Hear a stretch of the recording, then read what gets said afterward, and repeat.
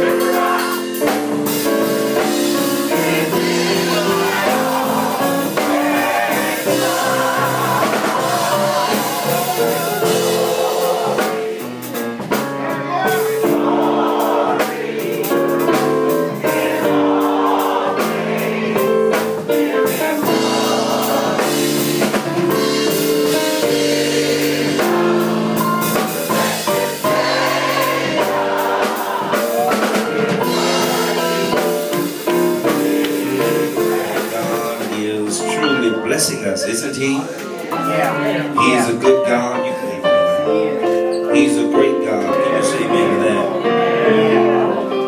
Why don't you help me tonight as we make an effort to go into the Word of God, and we want to have a discussion tonight about some of the elements of pneumatology, as we'll make an effort to bring some clarity to this message of the Holy Spirit.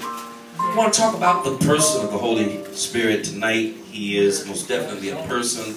But you must understand that in theological realms across the world, you've got to understand that there is an argument that exists that He, the Holy Spirit, is just some force that exists. Are you listening? Yeah. He, the Holy Spirit, has yet to be recognized as a person. So tonight we want to go to the extreme to argue here, and those of you who understand the importance of solidifying a case of some kind, you have to act as if you were some investigator or making an effort to provide evidence that would prove your case. Can you say amen to that? Amen. So in the process of making an effort to prove such a case, we go to the extreme to bring about the Word of God so that there is some clarity about who Jesus Christ is, who God is, and most of all tonight we want to deal with one of the first elements, if you please, that is most definitely a controversial element in our world, and that is the Trinity. Yeah. When you look at the Trinity, there's great debate about whether or not the Trinity is a real existence, or it is something that God promotes because you cannot find it in the Bible.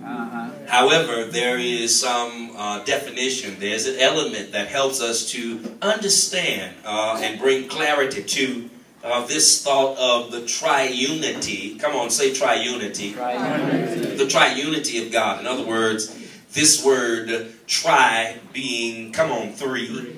It's composed of three. However, the word unity is, come on, self-explanatory. Do you have a moment? Look at what happens. One thing you must understand, that there are three elements here that are expressed in this, particularly talking about the Trinity. First of all, watch this. The A part of this says that there is one God manifested where? In three persons. Come on, you can read it, can't you? In three persons. The Father, come on, the Son, and the Holy Spirit. Now, I need you to go because, again, if we are investigators, we are then responsible and accountable for finding information that would help us to solidify our case. Can you say amen to that? Amen. With no evidence, there's no case. There's no argument. Can you say amen to that? Amen. So 1 Timothy 3:16 is one of the first elements, if you please, that would solidify for us some of. Come on, say some of. This is just one of the instances that you can see the presence of and the manifestation of the Trinity in action, if that makes sense. So it's imperative for us to understand that the triunity of God is so precise and potent that the Trinity, you will never ever find that they've ever had an argument. I said you'd never discover in theological arenas anywhere across this country, in this world, where the Trinity, or the Father, the Son, and the Holy Spirit have gotten into a disagreement. Are you with me here? In essence, the triunity of God is so precise that in every element, biblically and theologically, you'll discover that they are always, come on one accord. Do you all have time tonight? He says, watch this, and without controversy, great is the mystery of godliness. Watch this. God was manifest where? In the flesh, then justified in the spirit, and seen of angels, come on, preached unto the Gentiles, believed on in the world, received up into glory. Are you with me here? This is one of the imperative elements that you need to see about the existence of God, because listen what happens. You must understand that Jesus, on every account that he had the opportunity, I expressed that Genesis to Malachi is a dispensation. Somebody say dispensation. Dispensation. When you look at the word dispensation, you need to say that this word dispensation is equivalent to a time frame. Between, come on, Genesis to Malachi, you'll discover that God is the main character. Are you with me here? However, when you get to Matthew, Mark, Luke, and John all point, come on, to the existence and the popularity of Jesus, come on, and he thus becomes, come on, the main character.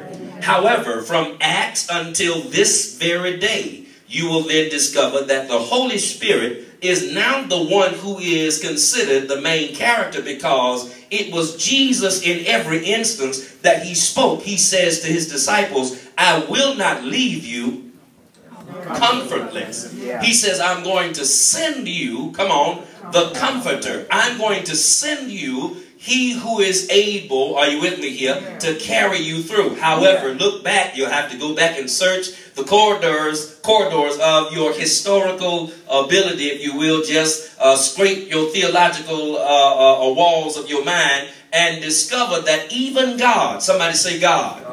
God even allowed, watch this, his voice to be the voice of introduction for his son, Jesus. Y'all missing me. Every one of the prophets who prophesied, they all prophesied about the coming, come on, of Jesus Christ the Savior, which is existential proof that the Trinity and the triune being of God is evident. They have a specific, come on, and a precise and concise plan. Why? Is because they all point toward the same end. Are you with me here? They all point toward the same success. Are you with me? So they have what is known as, come on, help me say, triune being. I think the term triunity more clearly indicates the three-in-one aspect of the Godhead. Are you with me? So in other words, watch this. There's no way that your kidneys can decide to take vacation. Y'all real quiet. There's no way that your liver can decide that it's not going to function properly, and the body and the success of the plan or the providential plan be followed through. In essence, everything within has, come on, to agree so that there can be a successful, come on, end to the story. Does that make sense? Third of all, I need you to look at this, because this is a very significant piece. And we got stuck here this morning. We couldn't go past it. Here it is.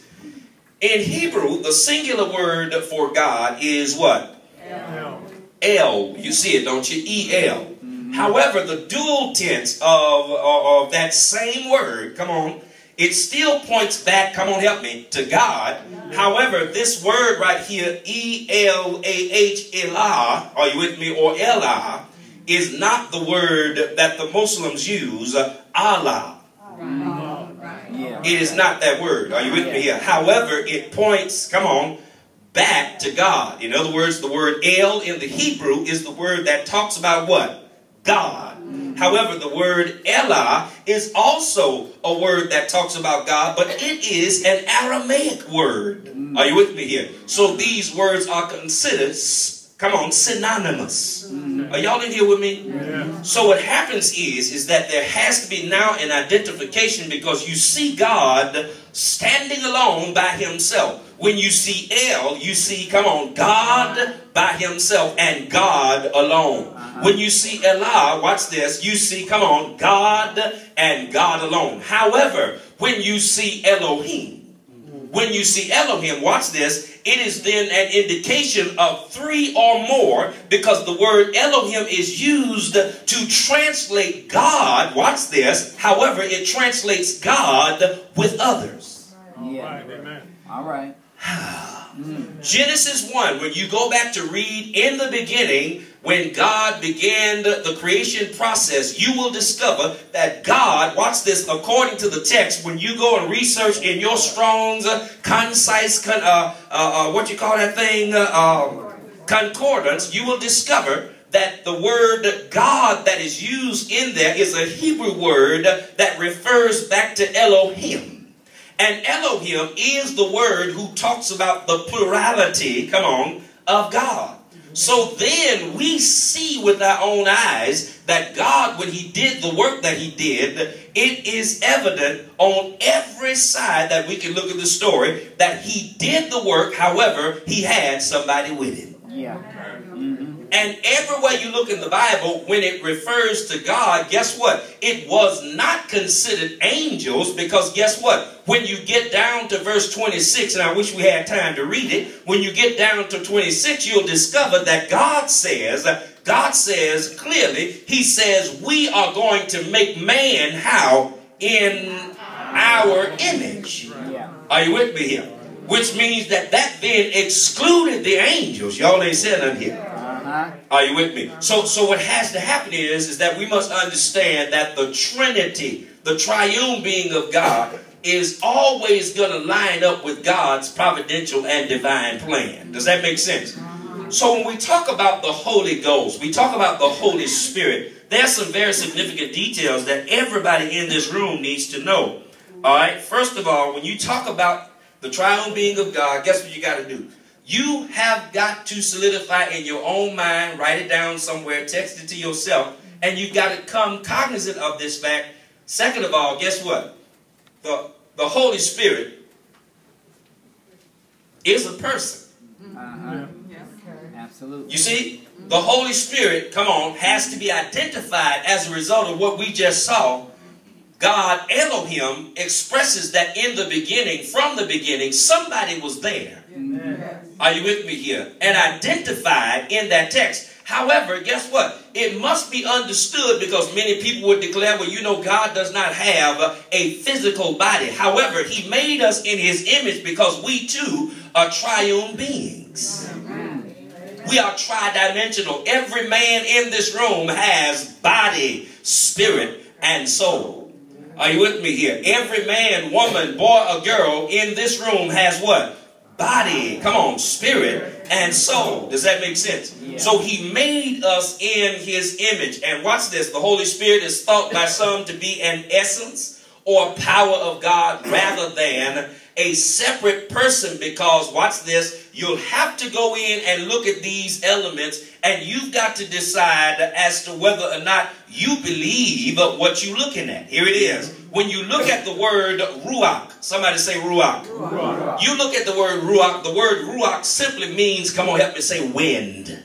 It simply means breath, if you please, the air. It talks about the wind. However, you can look at this word that is again synonymous. The word in Hebrew is ruach, that talks of the Spirit of God. But then there's another word, pneuma, in the Greek that talks of God. Are you with me here? And it is very important that we understand that it means wind or air. But because we are Christians, because we believe in Jesus Christ, and because we believe in the triune being of God, we know within our spirits and in our minds and our souls that he, the Holy Spirit, come on, is a person.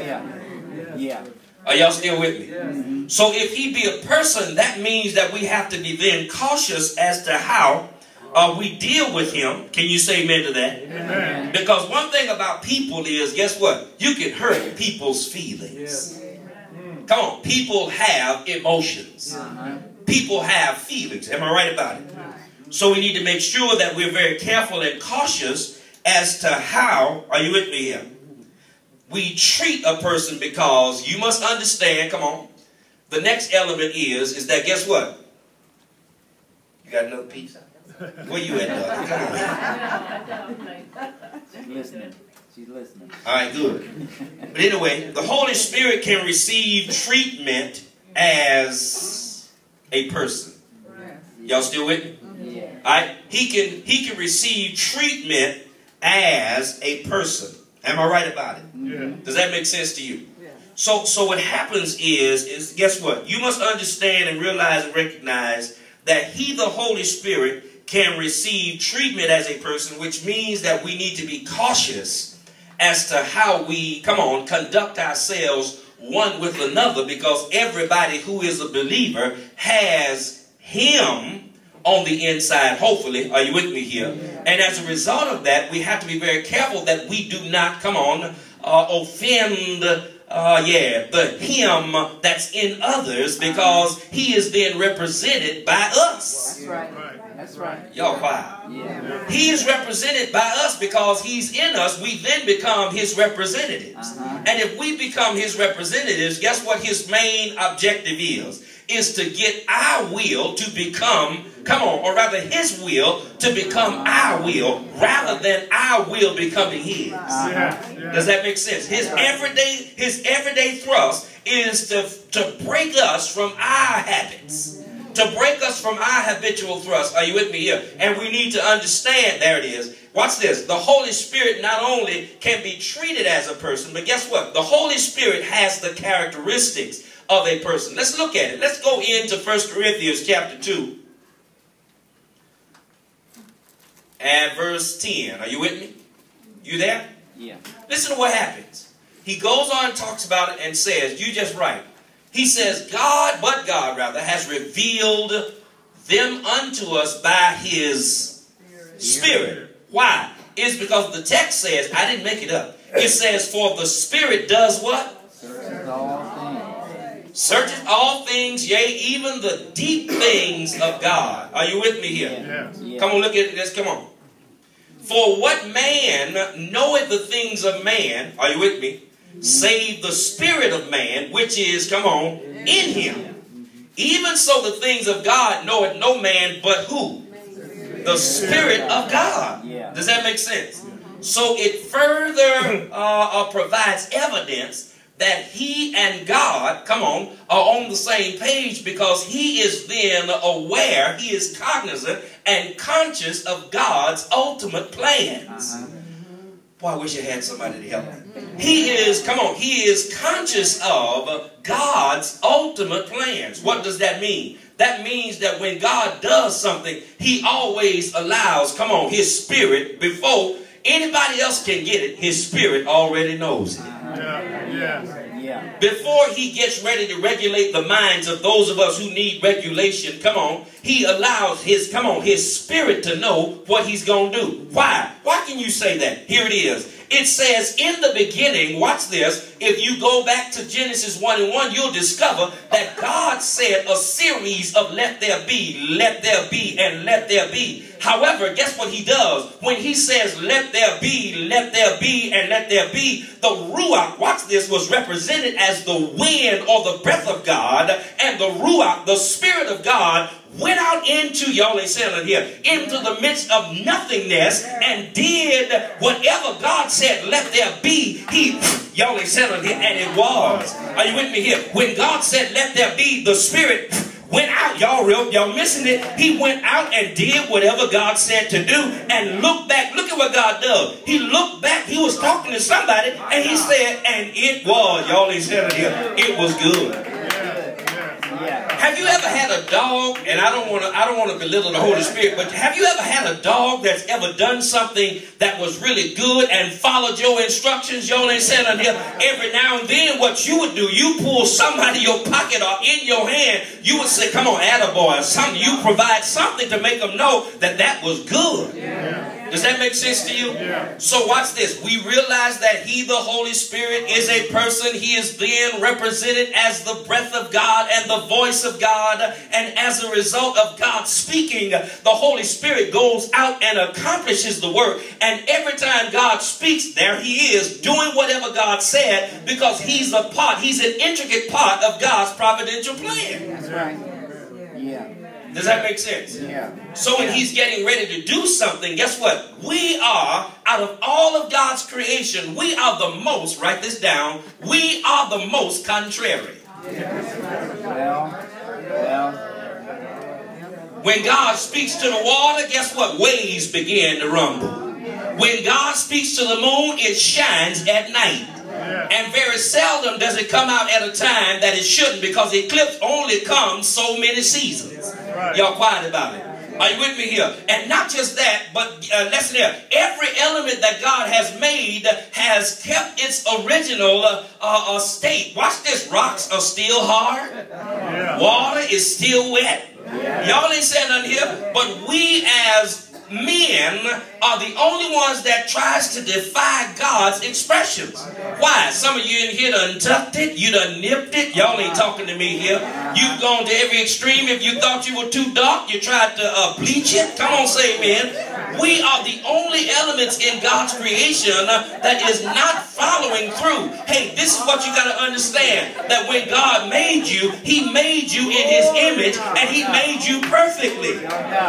That's why you got to begin to understand that when God made you, you can't rely on what people think about you, man. You got to make sure that you know that, listen, God made me, and because He made me, I know that He has me. Come on, in His best, He has my best interest at heart.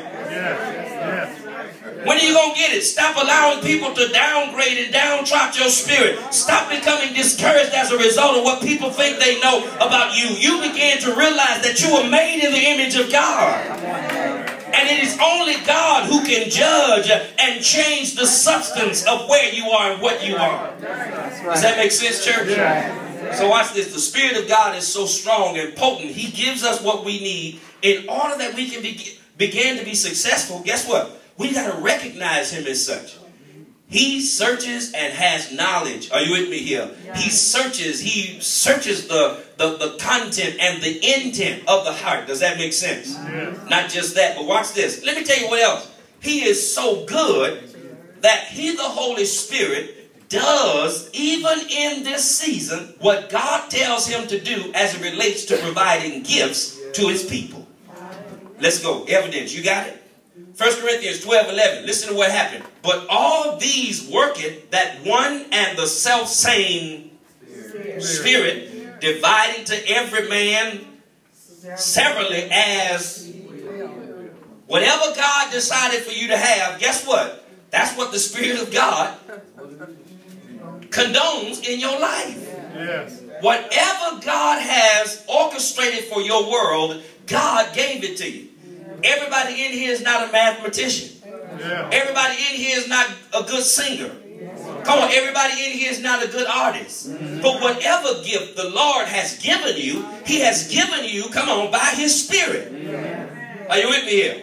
So what we have to do is we have to make an effort to now introduce ourselves as what God has made us. But here's what we also have to do. We have to invite the Spirit in, and when we invite Him in, guess what? We need to be very careful because, again, He is a person. At some point, you ought to show some hospitality. Have you ever thought about that? That the Holy Spirit is coming by today? I mean, have you ever had guests that you were excited to have? You went in and found snacks. Come on, you went and found elements. You put out the best of China. Come on, say amen, somebody, will you? You began to perfect the environment. And guess what? I've discovered that God does not, He, the Holy Spirit, does not dwell in an unclean place. Oh, y'all ain't saying it here. Which means that everybody, regardless of whatever your problem or your dust on your furniture may be, everybody has to clear off the dust in order that he feels welcome. Y'all quiet about it. See, we want to talk about the dust of others, but I got news for you. If you got dust, dust is just dust. And all dust, watch this, if it's dust, watch this, it's offensive to the Holy Spirit. It needs to be cleaned up. That's right. Yeah. Come on, somebody lift your hands and say, clean me up, Lord, clean me up. I'm one of those ones, clean me up. Are you with me here? We extend our Christian sympathy and prayers to those who have lost loved ones. The sick and shut in can be found in our bulletin. If you missed any important events or information, announcements can be found in our bulletin, FLC foyer, or the marquee out front, on our Facebook page, Twitter, Instagram, or YouTube.